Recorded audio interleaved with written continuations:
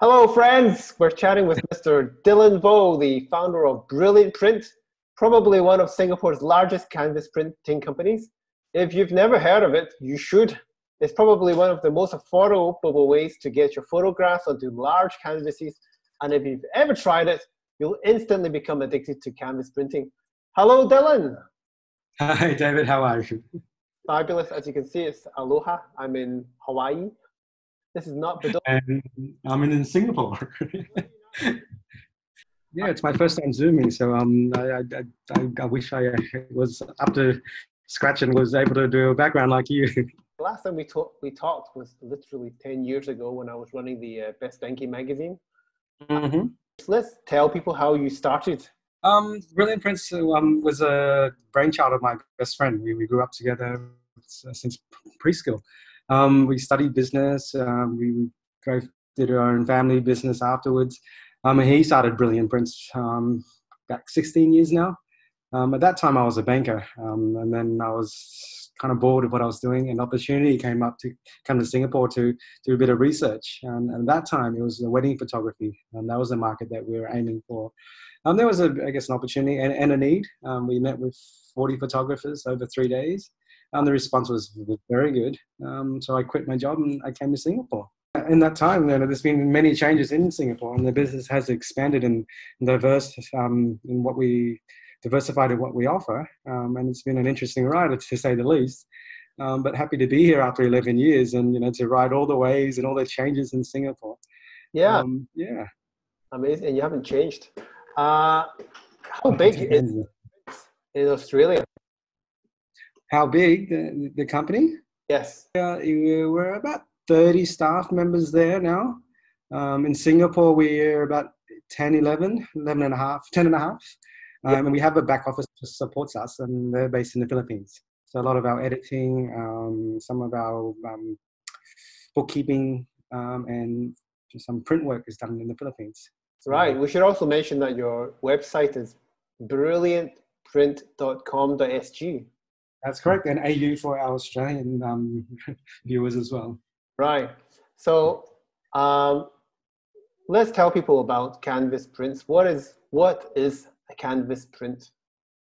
Okay. The canvas print would be our most popular product. It would make up 60% of our revenue. We have up to 15 different products now.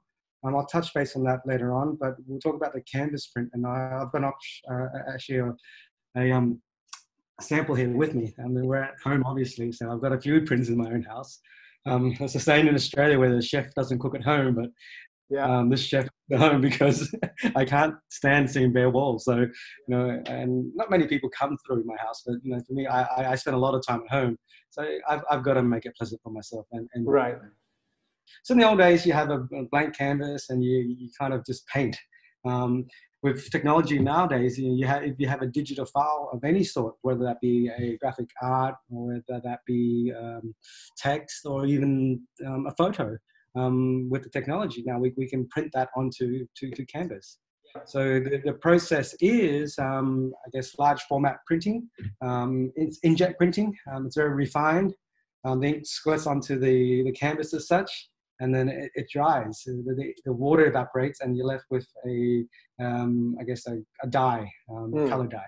Yeah. And that's the ink on canvas.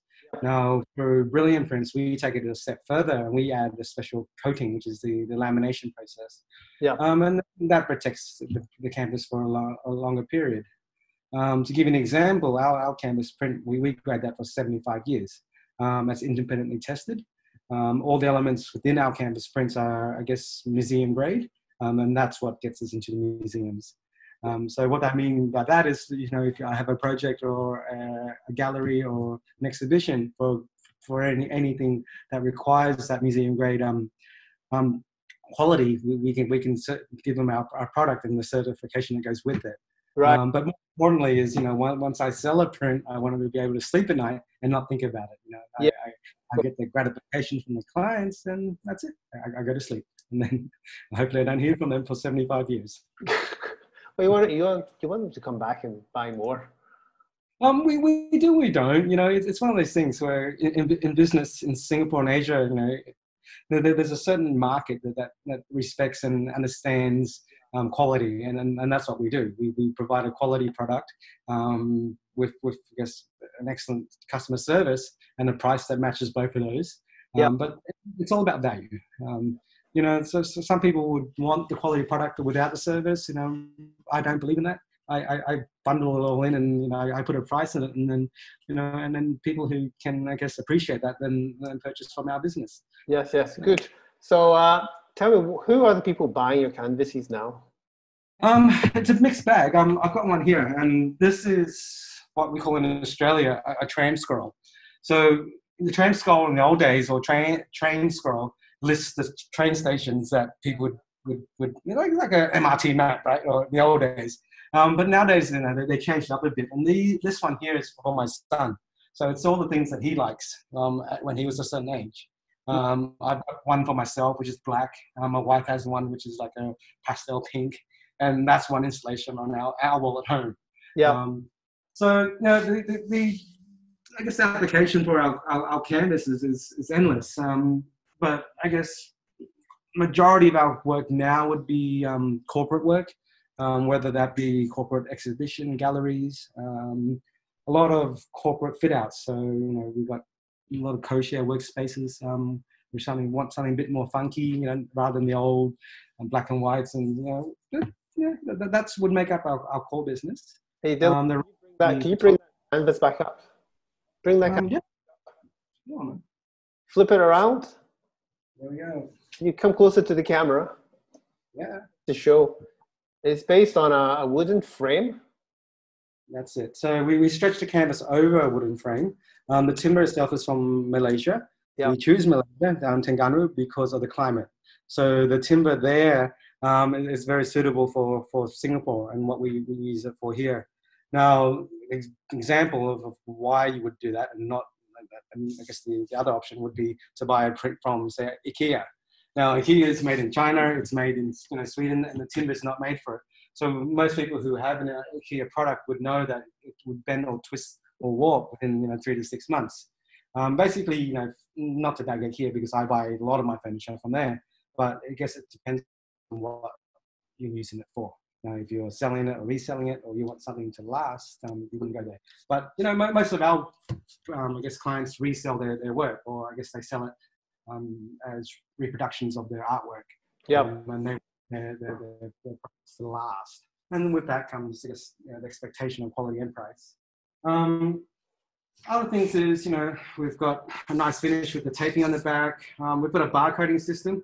So, any stage throughout the order, our clients can call us up and say, hey, where's our order? And we can track it for them. If there's an issue with the print, anytime within 75 years, they can just call us and we can just bring that back up and just do a reprint. Yeah. Like this, in terms of manufacturing time, would be 3 working days. So it's very fast. Price-wise for something like this, which is maybe 40 by 70, you're looking at about $160. Right. Something like that. Yeah. I remember the wood for your frame is so strong that it will not bend at all. No, it doesn't. It's part of the things. Like I don't.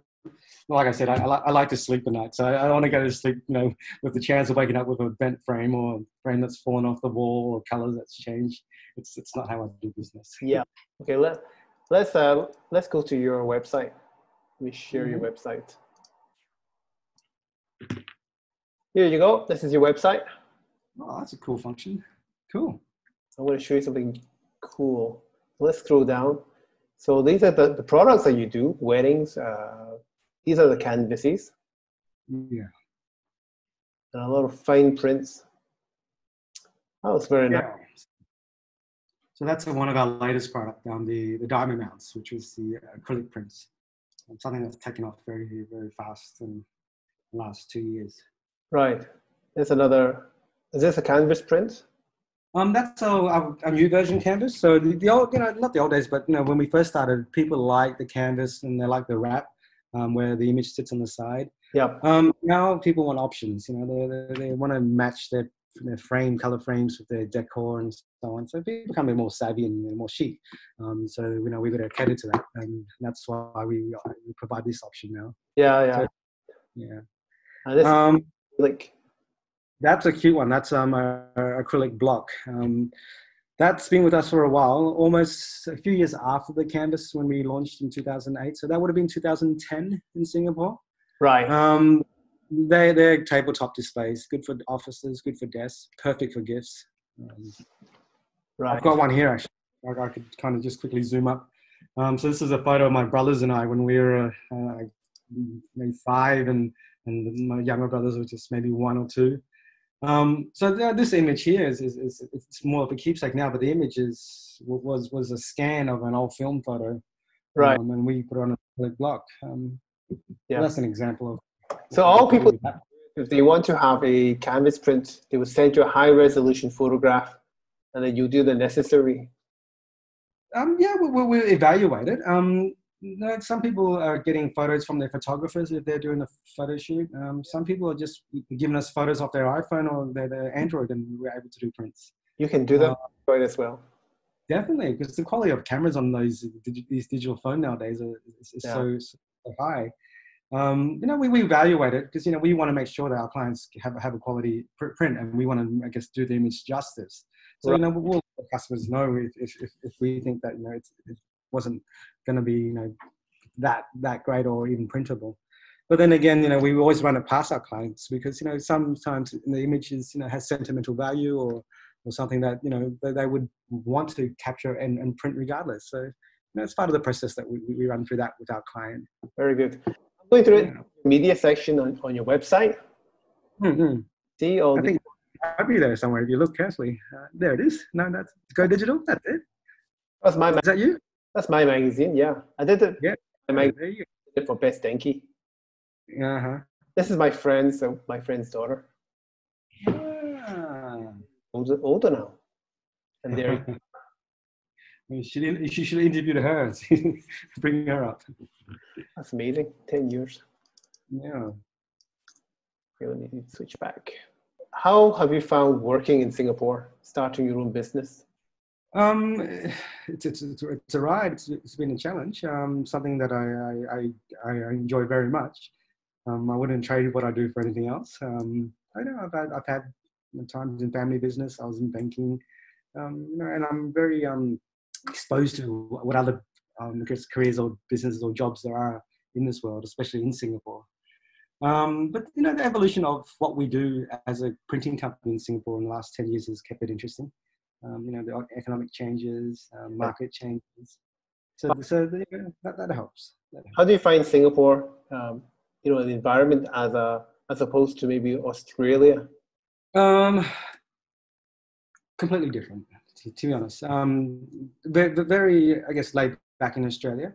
Singapore, it's very fast paced. It's very, work hard or die, or, stick out or die. And I enjoy that. I enjoy the competition. I enjoy the business. I enjoy the challenge. And like I said, in our conversation before, I'm lucky enough to have a few competitors who have been around with us in the industry. And, we know each other, we talk, and, we kind of, it's good for us. It's good for our, I guess, our customers, our clients, and of course, for the industry. So, you have that, I guess, that push for excellence. And then you kind of just got to do it, So otherwise I'm complacent. And, it's important because, at times like this with the circuit breaker, what I like about it is that afterwards, the strongest will survive. The people of excellence will survive. Now, if you're relaxed during the good times, you get to a point like this and it filters out a lot of people. And, I'm not saying I'm safe because if you did the interview in 2 months, I may not even be here. But, at least it's fair. It kind of just, like I said, filters people out, but it doesn't distinguish. But it does mean that, if you're kind of there doing an okay job, not really on point with business, when it comes to the tough times, then possibly you will get tested. Right. So that's my view. Back to the beginning, when you first started your business 11, 12 years ago, what were the main challenges to you starting up Um, I guess at the time there was many challenges.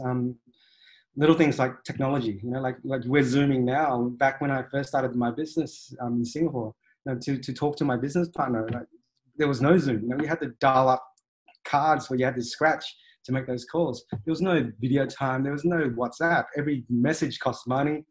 So that was a technology challenge. Challenge in terms of entering a market where there was an opportunity because you were different or the product was new. That meant education. So there's a lot of resources and time, and money. It's just going out meeting people and trying to educate them, sell them, and a product that that benefits them that they weren't aware of. And moving from there, once you start a business that's kind of trending and doing well, you'll have competitors or people trying to claim to do what you're doing.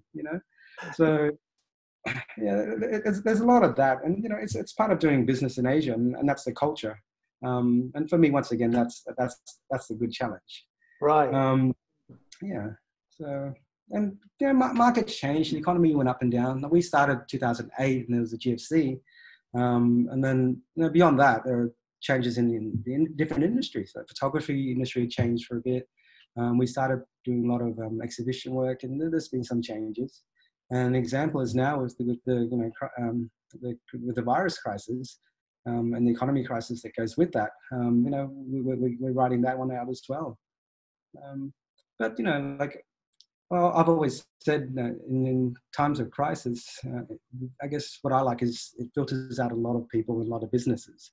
And what I mean by that is, like during the good times when everything is easy, if you become too complacent or too lax, you don't really test yourself. You don't really stretch. You don't really, you're not forced to be better. Yeah. And during times like this, it filters out. And I'm not saying that myself or my business is safe, but what I can say is that afterwards you'll be left with a group of excellence.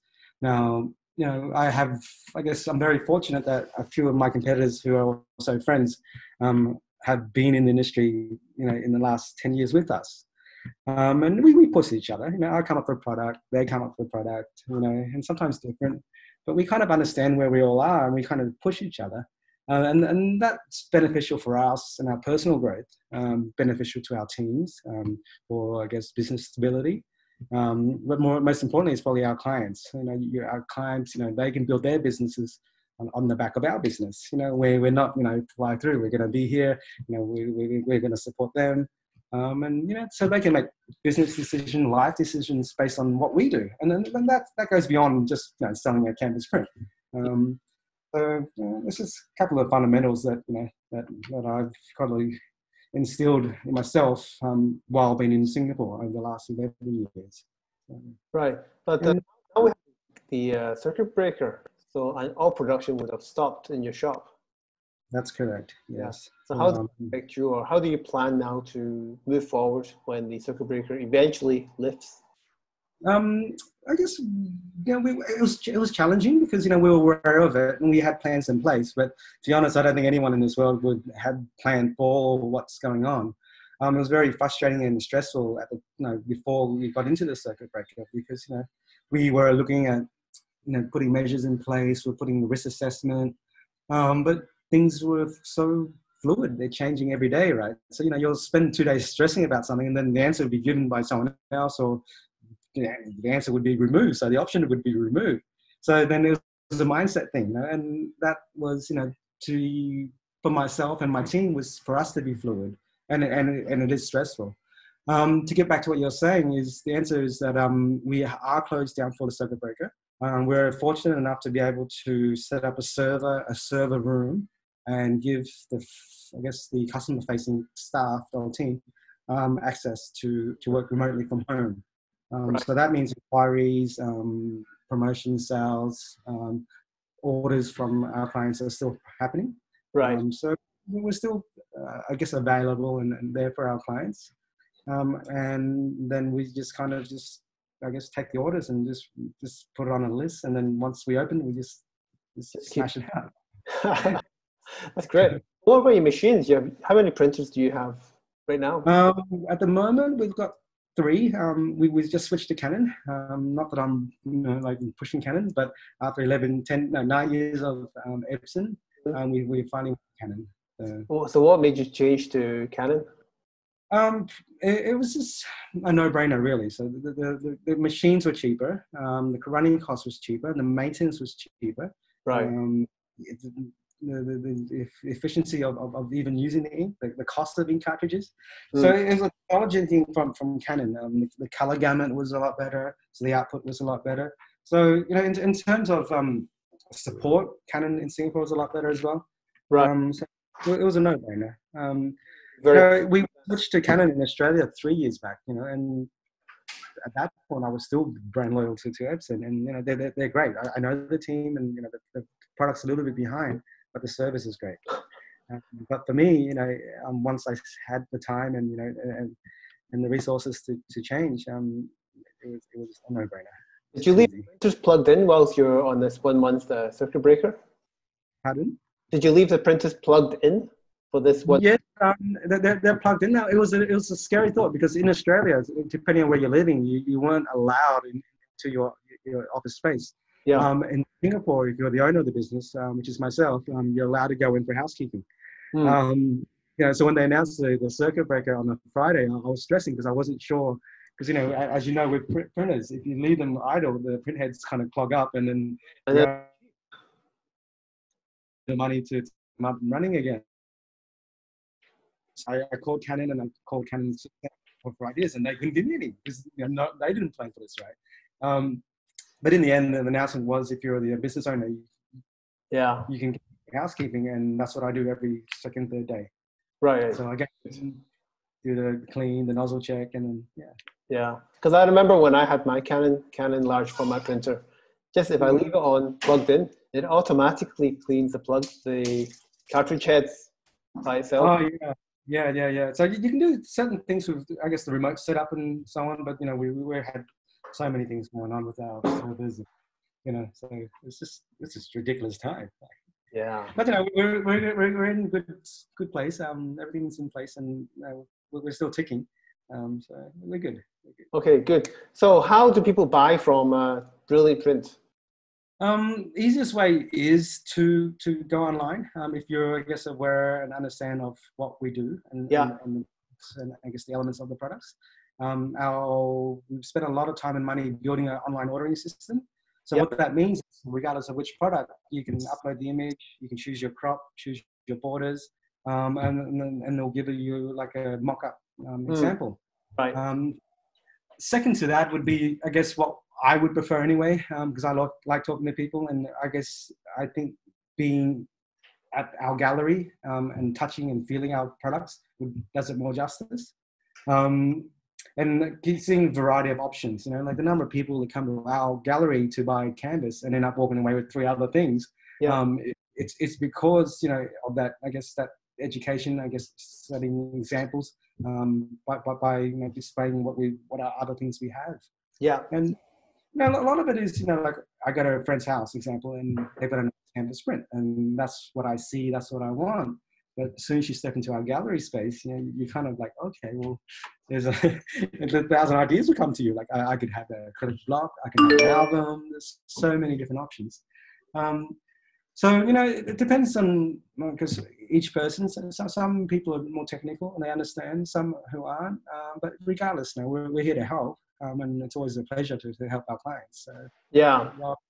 Okay, so why don't we do something? We spoke about getting some kind of discount to our viewers, because everybody watches this podcast. So what can we do for them?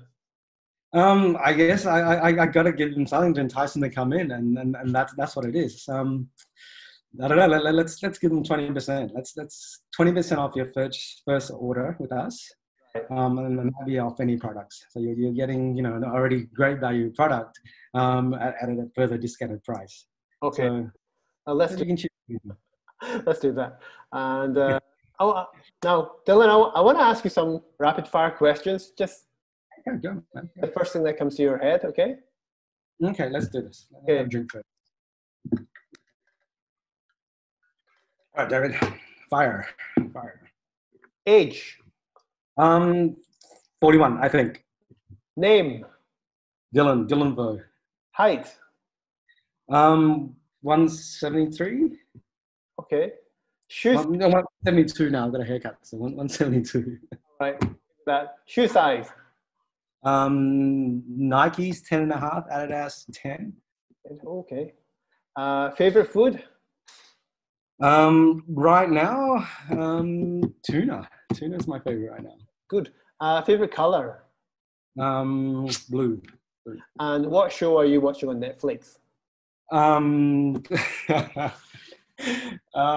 What is it? It's Morphle. It's what my son's watching. I have a Netflix account, but I don't use. That's great. Well, thanks very much, Dylan. I think that's really good. It's really good to talk to you from Hawaii during the circuit breaker. And I'll talk to you again soon. And I hope you have a really good time and good for your business when the circuit breaker is over. Thank you, David, for giving me the opportunity to talk to you and your followers. Thank you for keeping my brain ticking. It was great to hear from you and have you reach out. And I wish you the best, in all that you do. And for your colleagues, hit me up. Discount code agent 20 or something. We'll confirm that, and we'll go from there. Okay. Thank you very much. Okay, guys. Thank you. Cheers.